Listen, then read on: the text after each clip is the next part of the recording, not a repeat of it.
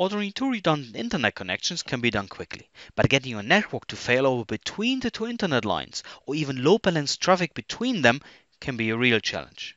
In a moment, I will show you how it can be done using policy-based forwarding.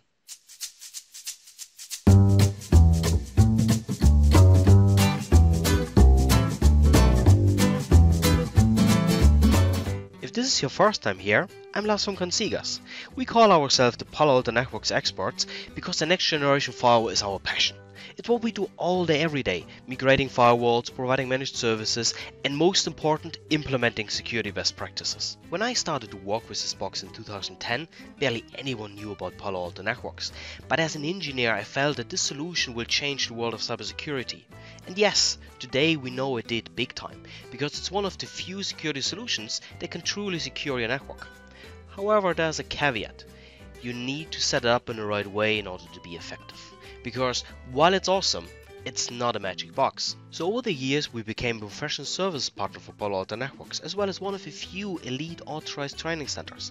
And with working in the field for so many years and being a trainer, I would like to share my experience with you. So over the next couple of weeks and months, we will release new videos and core concepts explaining the fundamental workings of the next generation firewall, starting with the threat landscape, then deployment methods, NAT, App ID, SSL decryption, VPNs, and many more.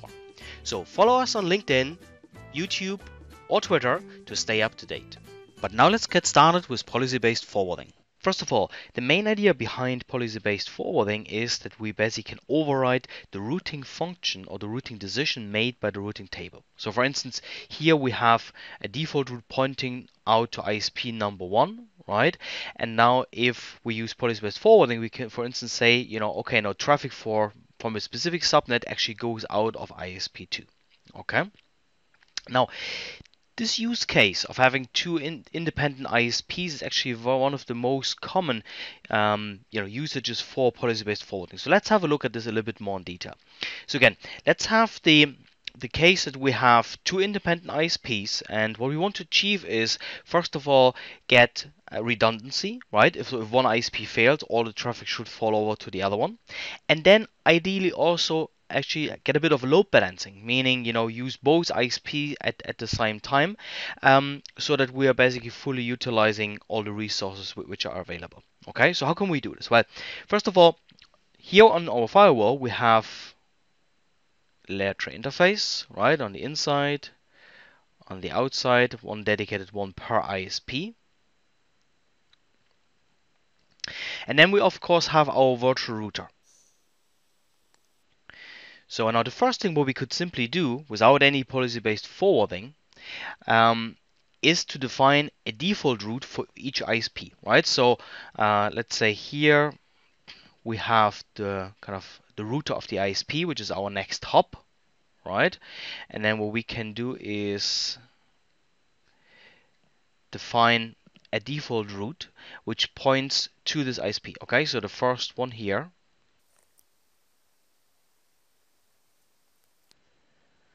And then another default route also pointing to the second ISP. Now, two default routes on the same virtual router, now we can have a problem because, the virtual router has to make a decision. Do I send it to ISP1 or ISP2, right? And so we need kind of something based on which we can decide with a precedence, right? And for this, we can use a metric, okay? So we can assign to different routes a different metric. So let's say here we use a metric of 10, which is the default. And then for the second, we actually use a higher metric of 20. Okay, so with this now, by default, all traffic arriving here to the virtual router would be sent out of ISP1, right? And then only if this route goes down, right, everything would then route over to ISP2. Now, what's the problem? The problem is that, for this route to go down, the only reason would be that this interface goes down.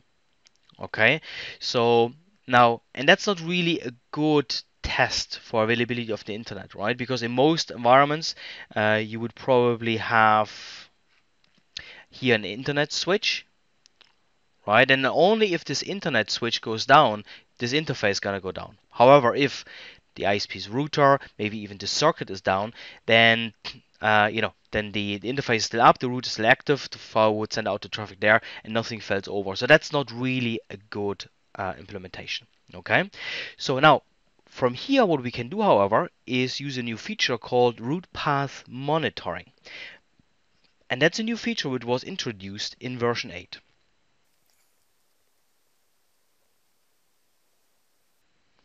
Okay, now root path monitoring is very powerful because what we can now do is we can apply, let's say, a monitoring profile to the route itself, where we're saying, right, ping or send out pings out to the internet from a specific source IP, so for instance our ISP interface, and then ping various IP addresses on the internet and see if they are available, right? And if they're not, right, then cause a failure condition, which then causes the route to be deactivated. And in this case, the next route would kick in, which is then the default route here, right? So now the route path monitoring, obviously this has nothing to do with policy-based routing. Also, because we didn't touch yet really on policy-based routing.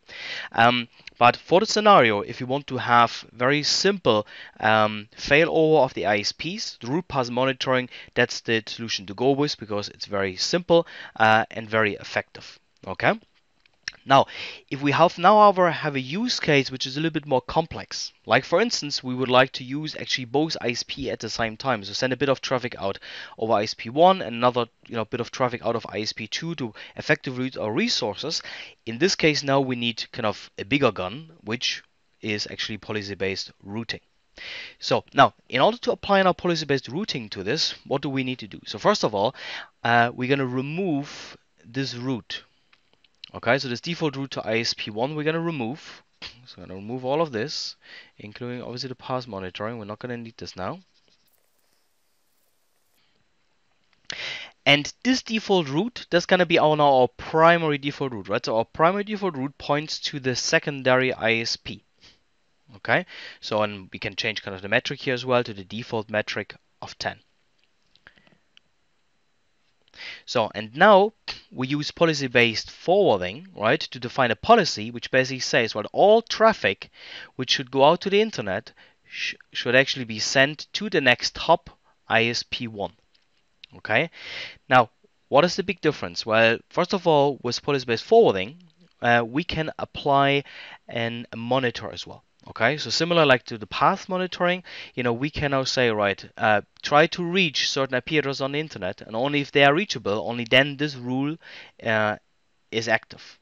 Okay, so with this we have here our policy-based forwarding.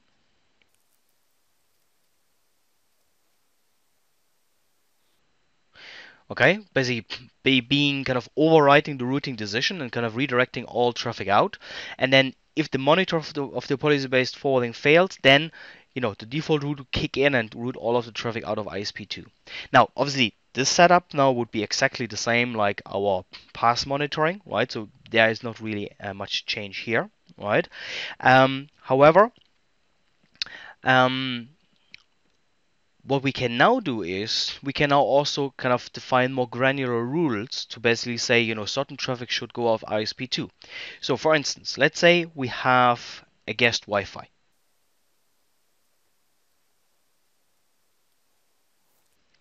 And this guest Wi-Fi is going to have a dedicated network.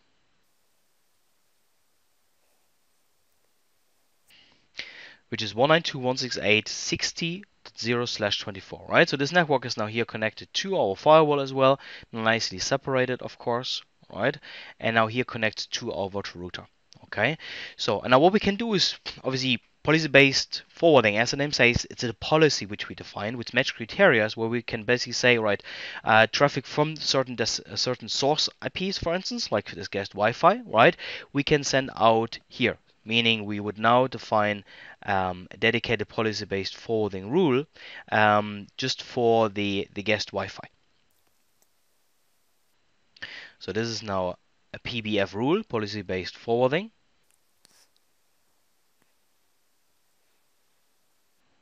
Just for the guest Wi-Fi. Okay, so and this is now again very granular and gives us a lot of use cases what we can do for traffic engineering. In a setup, however, we have to be careful because what we have to consider is that policy-based forwarding does not apply to traffic originating from the firewall. Now, what does this mean? Let's say here on the internet we have another firewall from, let's say, a partner organization, right? And to this firewall we establish a site-to-site VPN. Okay, so site-to-site VPN, and we decide now, kind of ISP1, let's say that's our most stable internet connection. So we want, that this VPN kind of goes to this interface, okay, to this public IP address. Now, what is the problem? Okay, so traffic from this VPN arrives on this interface, and that's okay, right? But now the return traffic, right, again, originates from the firewall because the IP address of this VPN is the firewall itself, okay? But the return traffic will not match against policy-based forwarding, means it just makes a decision of the normal routing table, meaning that return traffic would not now go out of ISP2. Okay, so now we have asynchronous routing, so that the traffic which we send out of ISP2, the source IP would actually be the IP address of ISP1. Okay, so effectively from a communication flow point of view, it would kind of look like this, right? So inbound traffic comes that way, and then return traffic is actually sent this way. Okay, so depending on your ISP, this might even work. Right, that's kind of the crazy thing about this, right? Because this ISP, you have an IP address of this ISP on this interface. Okay, now when the traffic is sent out of the firewall, the source IP will be the IP address of this layer 3 interface, and it will be sent out to ISP2, and now the destination IP address is the firewall on this side, so gonna reach this firewall, and they're gonna go back, right? So unless this ISP is doing source IP checking, which they should do, and most ISPs, by the way, today are doing this, right? Then traffic would actually go through, and this would be even worse because with this the VPN tunnel would work, but it wouldn't work proper because you have kind of asynchronous routing, you have delays between packets, so you're definitely going to run into trouble with traffic traversing onto this VPN, right? And then not directly will you actually see that this problem is actually related to the VPN. Okay, so this is where we have to be very careful. Now, how do we solve this problem? So the way we're gonna fix this actually is by setting up dedicated virtual routers for each ISP. Okay, so what we're gonna do is we're gonna get rid of here of our default virtual router, and instead what we're gonna set up is a dedicated virtual router per ISP. Okay, so we have here now our virtual router for ISP1. We have another virtual router for ISP2, and we're gonna set up a virtual router as well for our internal network. Okay, so now on these virtual routers we can always now define a default route pointing outbound. Okay, so here we have then again kind of a default route pointing to ISP's 1 router, and then here obviously we still have our default route which we're gonna actually leave in, right, pointing to ISP2. So, and now on our virtual router over here, our internal virtual router, what we do is we now have a default route pointing over here to this virtual router, so we do inter VR routing. Okay, so here we have, this is now our default route. Okay, and then on these virtual routers, we just kind of put a route back pointing to the internal network. Okay, so we basically, on each of these, just add a route saying that the internal network, so 192.168.70.0 and 192.168.60.0/24 is reachable via the internal virtual router. Okay, for simplicity's sake, what you can do as well is actually just point all private IP addresses, so 10.0.0/8, 192.168.0.0/16, and 172.16.0/12, right? So all of these private IP addresses, you can just point them down here, right?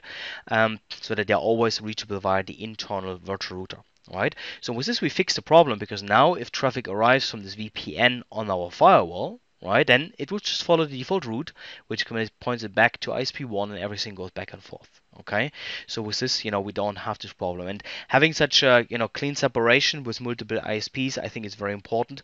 Site-to-site VPNs is just one example. Another example would also be global tech remote access VPNs. Okay, so for instance, if you want to have a failover for remote access VPNs, right, and you want to use kind of both interfaces for this, then this is really the only solution for this. Obviously, you can see there's a little bit more complex, but having two ISPs and taking the full resource usage out of them always is a little bit more complex from a routing point of view, right? And this would be an appropriate solution for it.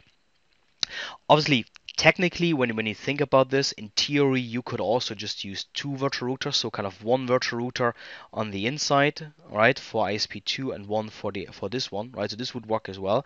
However, from a best practice point of view, would always prefer to have three set up because it's a cleaner separation, right? So one per ISP and internal. And unless you have kind of limitations and running out of virtual routers on your firewall, I would always recommend you to set up this scenario using three virtual routers.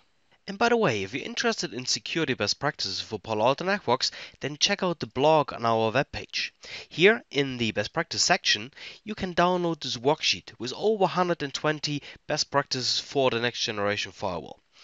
And very soon, we will also launch a security best practice training with a lot of videos explaining all of these security best practices in detail. So if you're interested, then sign up to our mailing list and we will let you know as soon as this free training is available.